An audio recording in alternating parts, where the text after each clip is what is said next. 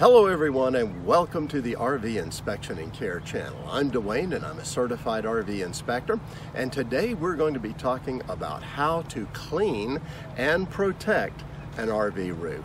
You know, this is an area that a lot of RVers don't really do what they should and stay up with the maintenance. And I know that for sure because as an RV inspector, we've got to climb up there on those roofs and inspect the roofs. And a lot of RVs that we get up on, we can see that the maintenance has not really been done like it should. But you know, really, roof care is not all that difficult if you have the right products. And there's two big names in this particular industry that I'd like to mention today. And one is Dicor, and if you've been around the RV industry for any length of time, well, you know that Dicor is kind of the standard in roof care products for RVs. But also Camco is another company that makes roof care products for cleaning and protecting the roofs. And you know, actually you go on Amazon, there's a lot of reviews for both of these products, both of these brand names, and a lot of people are very happy with the products. Now, for the sake of this video, I can only use one product at a time. So today it's going to be Dicor. And now let's talk a little bit then about the procedure of using these products. And the first thing we want to talk about is you need to have some kind of way of rinsing off the roof. First of all, you know, to rinse it off to begin with, and then get all that dirt and grime off as well. And now I just made sure that I had a hose that reached that way, and that worked very well for me. Now, the first step is you want to spray your cleaner after you've rinsed the roof. Spray the cleaner on. I just had a nice little spray bottle that Dicor provided for me. Very simple, very easy. And so I got the cleaner on the surface. The next step is you need to have a good brush. And I'm going to recommend somewhere between a soft bristle and medium bristle, maybe getting a little bit closer to the medium side, to really agitate the roof surface, you know, get that dirt lifted up and off. And once you've done that for a nice little maybe 3x3 area, then you can take your water and just hose that dirt and grime right over the side of the RV. It's a great idea to have somebody else, if you can, on the side of the RV that has another hose, and they're, you know, hosing down all that dirt and grime as it comes. That way it doesn't dry on the side of the RV while you're still working on the roof. But now, if you don't have that other person, that's okay, because you know, just go ahead, finish your roof, and plan on washing down the sides after you're done. Now, once you have cleaned the roof, the next step is let it dry completely. And then you'll want to use the protectant. And the protectant is super easy to put on. It's just, again, a spray bottle that Dicor gives you. Spray it right on the surface. And then I use something as simple as a kitchen mop, as you'll see in the videos coming. And all you want is just something that, you know, distributes the protectant evenly on the surface of the roof. And if you don't use a kitchen mop, well, you know, anything that's soft that will smooth that protectant over the surface of the roof will do just fine. So that's the procedure. Now let's see how I cleaned and protected my RV roof. Okay, let's take a look at the roof membrane and see what it looks like.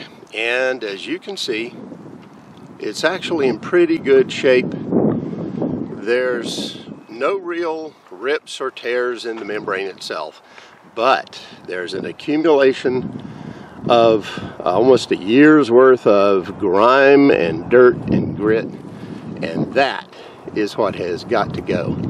And especially over here where the TV antenna was, that's a big one. And you got to remember that if you have an antenna like this that folds down and goes up, well, make sure you put it up before you start cleaning.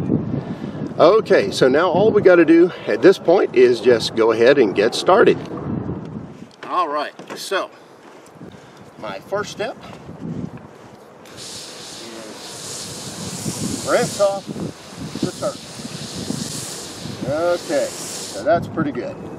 Don't really need it super wet. but that's good enough. Okay, well, the wind noise got kind of bad in this section of the video, so I'm going to narrate instead.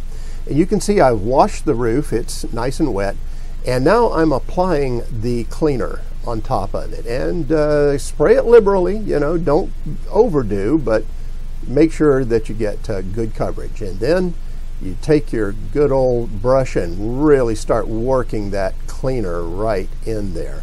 And by the way, this will work really well not only on the roof membrane, but as you can see also on the Dicor sealant areas too. So work it in there if you can. Now, don't brush too hard. You don't want to get really hard and reef on this, but don't be too easy on it either. And as you can see, the dirt is lifting up. See, it's giving up and it's kind of pooling together with the solution, the liquid there. And you can definitely already begin to see some improvement showing here on the roof. And this is just a few strokes that has been taken to show that.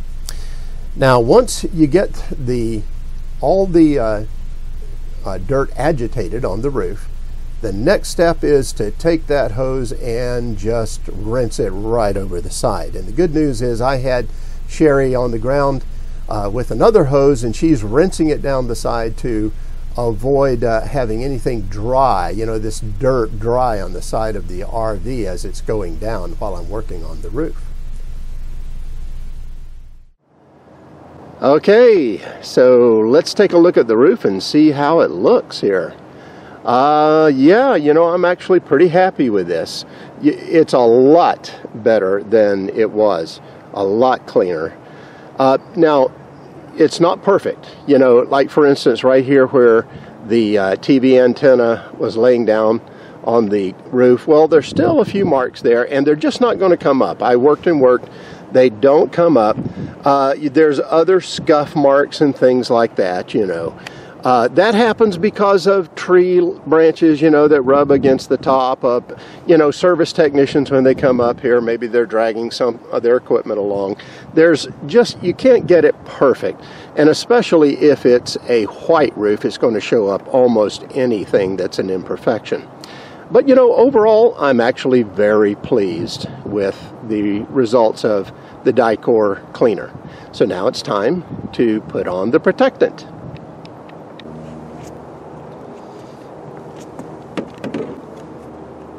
Well, it's time now to protect the roof.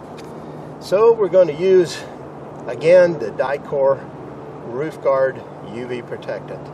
And I'm going to put that down with just a regular old kitchen mop here.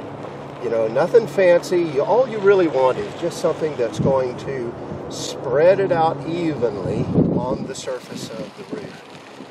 You know, you don't want to, again, put too much on at one time, but then again, you don't want to put too little. You want to make sure you have good coverage. So let's go ahead and do it and see what it looks like.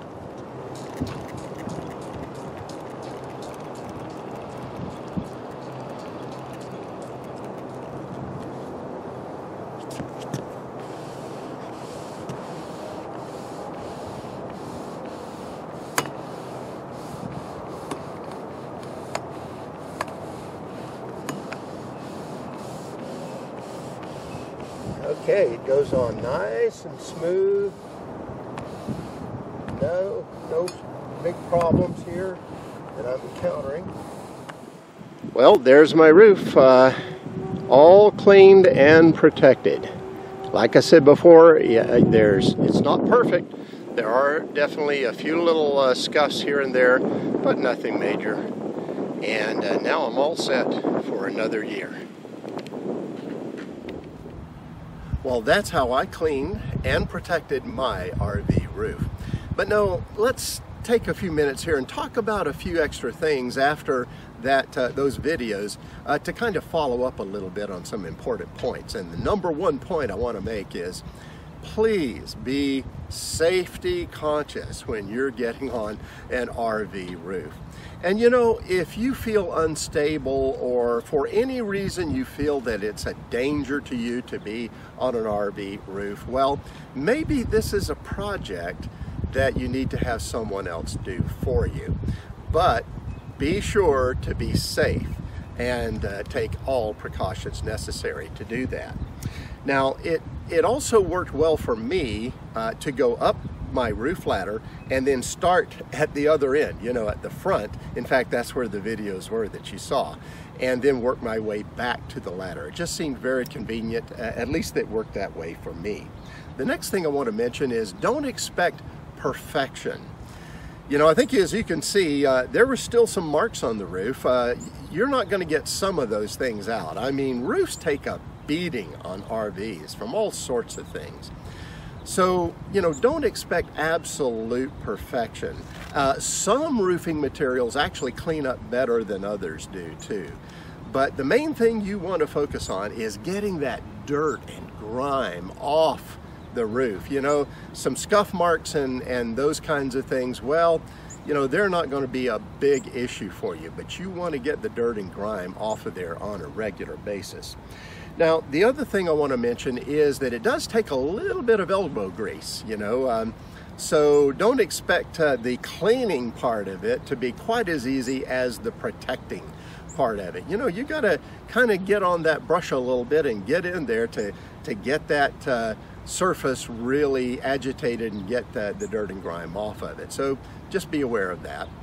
The next thing is the protectant. The protectant itself, it's a UV protectant, which means what it's really trying to do is to provide a barrier against the ultraviolet rays of the sun.